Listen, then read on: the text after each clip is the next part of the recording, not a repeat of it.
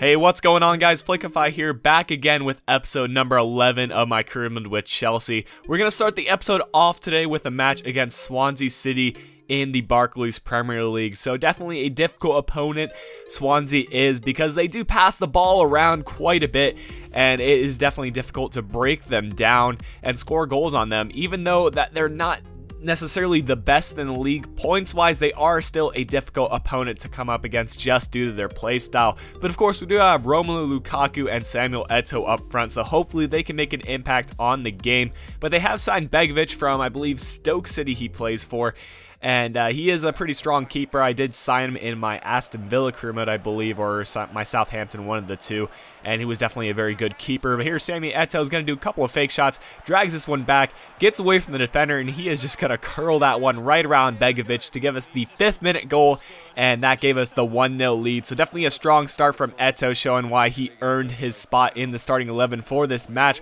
But De Guzman's going to play over the top to Dyer. Dyer is going to have a go, and that is quite a miss. He really should have done better with that opportunity. He should have really just curled into the far post. But here Boney's going to get an opportunity. He's going to send in the cross. Czech makes a good save though, and we go on the counter attack. But in the 33rd minute, it's going to be Fabio Contrao on the outside, does a couple of ball rolls, plays it through to Eto'o. Eto'o with a 2-on-3 really, and he's going to send the cross looking for Lukaku. Lukaku is able to get his head on it, and that might just be the first goal that he's managed to score for us. I'm not sure if he scored in the last episode or not, but nonetheless, it was still a good goal from Lukaku. Just on target and clinical finishing there. A dangerous cross, but it goes through to Dyer. Dyer plays it back to Britton. Britton's going to look for the man on the outside.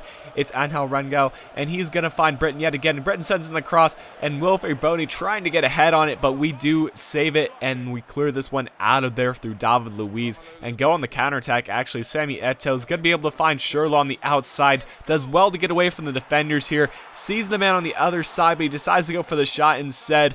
And Begovic does make the good save to keep the game at 2-0 for Swansea, keeping them still in the match going into halftime. But in the 70th minute, we get an opportunity to clear this one out, and what a through ball that was. It was more just of a clearance, but it actually was a great through ball to Benzia. He does a great move to get away from the defender. Now he just has to finish it, but unfortunately, that one goes over the crossbar, and it might have been slightly wide as well. Benzia just has to work on his finishing, and I think that will come in time. He's still a very young player. But here's Shelvey. Is going to get away from the defender. He's going to find Davies on the outside. Davies sends in the cross. Boney has it on target, and here just a complete mess. And it's one of those times where you have no control over what happens, and it was actually an own goal on Azpilicueta, but it did make it different on the result. A 2-1 win still gets us the 3 points, and Czech tells me that he wants to leave the club, so that's a big blow to the team. He's an 86 rated keeper, and he's our first team keeper, so that's gonna be interesting. I'm not sure what I'm gonna do yet. We do have Courtois out on loan, and the January transfer window is coming up, so we're gonna see what we do here in the next couple of episodes. But before that, we're still going to be giving Czech his playtime just because he's such a strong keeper. And even though he's leaving the club, I still want to give him playtime. That way clubs can see he's a strong player and we can get his full value back and maybe bring in another player instead.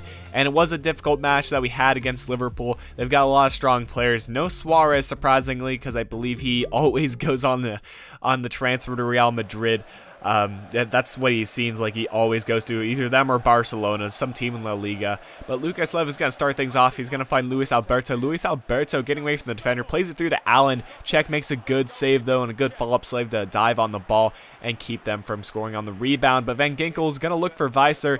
It was stolen by Coutinho. Coutinho finds Sturridge. Sturridge finds Luis Alberto. He finds Coutinho. Coutinho is going to use some of his dribbling, which he does have. Sends in the cross, but it is cleared out by Lampard, and we go on the counter attack right here. It's going to be Muriel. Muriel is able to find Lukaku. Lukaku sees Shaqiri away from the defenders, and here there's a good opportunity to cross this one in. He does so, and it's going to be Luis Muriel picking up the first goal in the match with the header in the 13th minute. And again, time after time I say it, Luis Muriel is so strong in the air, and he just seems to always be in the right place at the right time. They're more just tapping goals, and they're really not too contested, but that's really all you need. There are a couple of fails to clear the ball out, and it's going to foul to Joe Joe Allen, and it's going to be Vidal who gets an opportunity. He has a go. That one hits the top of the crossbar. Luckily, we're able to clear this one out of the box, and we really lucked out on that one, guys. But here, we're going to continue on. Danny Sturridge manages to win that header. Luis Alberto gets the ball. He's going to have a go, and this one hits the top of the crossbar again. And Liverpool were just storming us with chances, but we just kept getting lucky, and the ball kept hitting the crossbar, and we managed to still have the 1-0 lead. And here, Lukaku's going to get away from the defender, doing what he does so well, and he's going to look for the cross here. It's going to be Luis Muriel yet again. This time he doesn't win the header. He was just trying to dive in there and get a head on it, but they go on the counterattack right back at us. It's going to be Daniel Sturridge, find Luis Alberto on the outside. It's going to be Allen here, gets the ball taken away by Salah. We're going to go with one more counterattack. It's Lampard, finds Muriel. Muriel is away from the defense. He's going to have a go, and that one is saved by Mignolet, and the ball is finally cleared out. But here, Luis Muriel gets an opportunity in the 41st minute, gets taken out, and it's going to be a penalty for us. Looked like a very controversial call. I mean, it could have gone either way. It seemed like Muriel was falling as he was shooting, so it was definitely due to the defender, but I've seen plenty of times where that is definitely not called as a penalty. But as we can see from the replay, it looks like he did not get any of the ball. I believe it was Daniel Agger, and we're going to have, I believe, Frank Lampard eventually go ahead and take this one because he does have the best penalty stats on the team. Originally it was Shaqiri, but as I look at it, it's going to be either Luis Muriel or Frank Lampard. There he is. And he's going to go ahead and step up to take the kick with his right foot, and he's going to go ahead and put that one to the right. Keeper goes to his right, and we managed to get the 2-0 lead, and that is a great lead going into halftime, especially against Liverpool, a very strong team, and you definitely need as many goals as you can against them. But immediately in the second half, they do a variation on the kickoff glitch, and they find Daniel Sturridge, who's going to finish that one. Just a nice bit of passing and a great over-the-top through ball right there to cut the deficit in half for them, and Daniel Sturridge just a very calm finish and very calm celebration, to be completely honest. But we're going to continue on in the 52nd minute now. It's going to be Lukaku who manages to bring that one down, gets away from all those defenders, has a go on goal, but Mignolet makes another good save. But we do get a corner kick off of it, and on the corner kick, we're going to send it in. And look at that, it's going to be Varane who manages to make it 3-1 for us, and that is a very strong lead for us now, a cushion for us to play defensively, and that's how the match did end. A 3-1 win for us against Liverpool, and I was very happy with that result. Despite the stats, it looked like Liverpool had the advantage, but we really took advantage of all our opportunities and managed to come out with the very strong victory. But we have one final match in this episode against Southampton away from home at Moulton Road, and Southampton's still a strong team.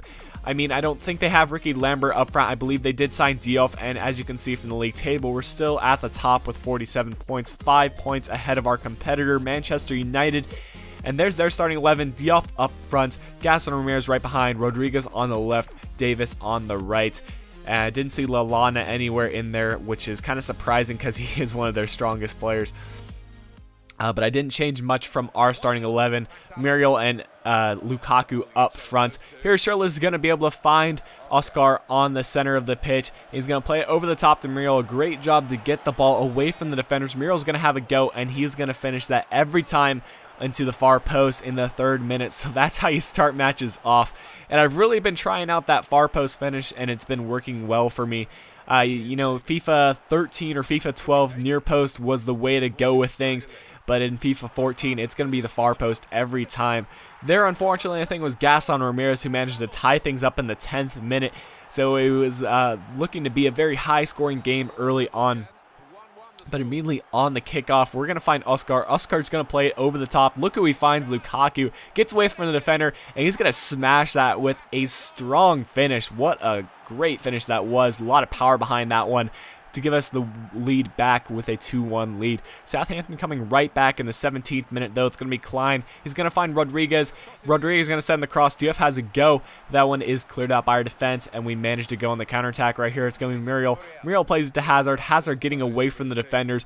Here it's a 1-on-3 basically, but he's going to get away. Has a go on goal. Unfortunately, though, that one was just wide the target. Had that gone in, it would have been a very nice goal indeed. In the 64th minute, though, we get another opportunity. It's Varane again, getting his second header goal off the corner kick in this episode. Got one in the last match and gets one again, and he is just so strong in the air, and I'm really liking how much of a player he is for us. Here, Diouf gets taken out, and it is actually called as a penalty in the 75th minute, so it looked like Southampton still had a chance in this game to level it up or even get the win, and this is going to be a great opportunity for them to cut the deficit back to 1. And if it's Ricky Lambert who actually goes on and takes the kick, he gets subbed on for Diouf right away just to take the penalty, and he manages to put it right down the center and in to cut the deficit back to 1. Here on the goal kick, though, it's going to be Southampton again. Lallana getting subbed on. He gets it to Ricky Lambert. Lambert finds Lallana, and Lallana's going to finish it, making it 3-all, and I couldn't believe I conceded twice within a matter of 10 minutes.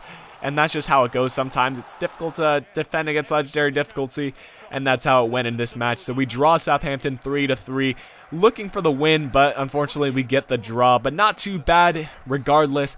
And if you guys did enjoy the episode today, be sure to leave a like on the video, subscribe to the channel so you don't miss out on any future content. And other than that, guys, this has been Flickify. I'll be talking to y'all again soon.